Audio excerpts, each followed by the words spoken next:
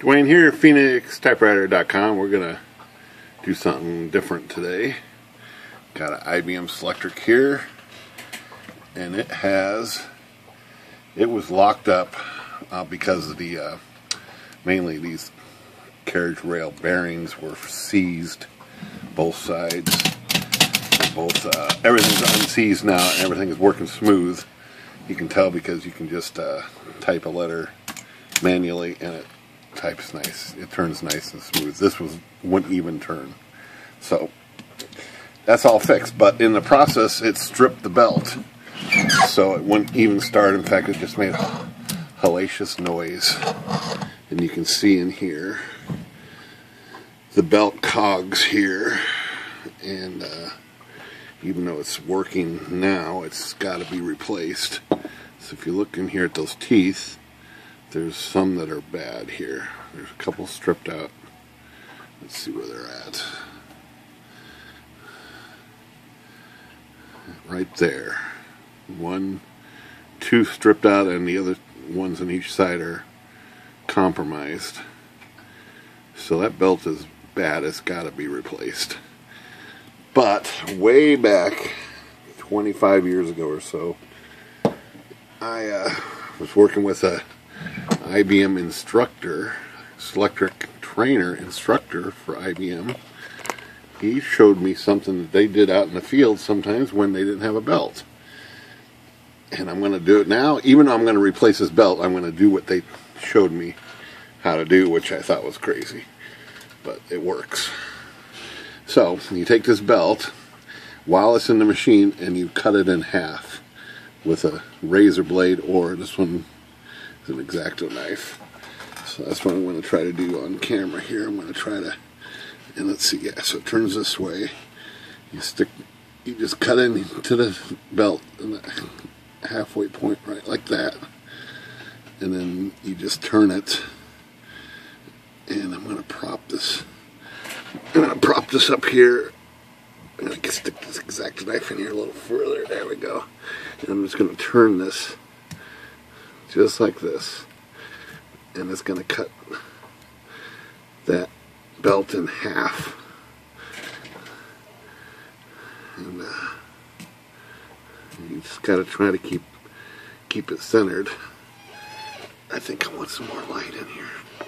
Can't quite see. Let's see if it's getting centered. Okay, I think that helps some. Okay, that will help. Okay, so you gotta keep your knife. Like I gotta tighten this up. The blade is coming out of this. Here, let me tighten this up here real tight. Okay.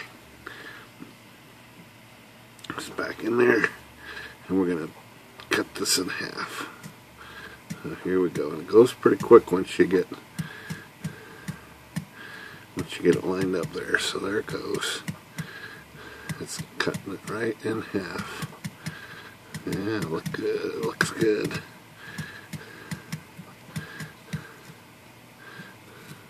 Oops. Keep it centered. There it comes now. Since it's split in half, there's two pieces. See that? Alright, so now what you do is you reverse the machine around to the motor back here, and we'll go ahead and take the clip off here.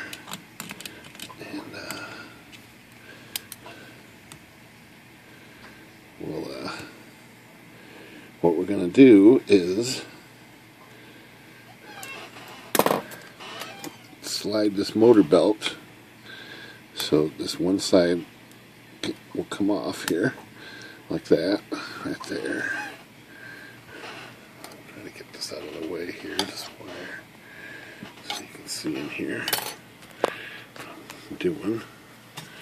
And so you get the one side off, and you get it loose, just shove it back in there a little way, and then you turn just to one side, you roll it around Well, maybe I got to, maybe it'd be best to come up here on the top and do this from the top here. Okay, so we got the one side loose here. And you just move this one around to a different spot. So there we go, see? So now it's in a different position. And then just reattach it. Excuse me, put it back on the pulley here. Back down here. Let me fetch it out of here somewhere. There it is. Put it back on the pulley, like that. Put this back together. This is really, I've done this 2 or 3 times, and I think only one time did I ever see the belt not work. Okay, so there we go. So now, flip this machine back up here on its back, and we'll take a look underneath here. Now this belt is split in half, but as we turn it, see, it's got a different spot. You can really tell by the... So now it's got a good tooth. It's got half a good tooth and not a half a good tooth, but they're in a different position, and she'll work like that. Isn't that a crazy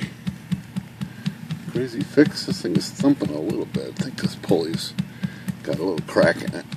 So we're going to redo this anyhow, but I thought that would be a fun thing to do on camera. And they would do that if they didn't have a belt out in the field.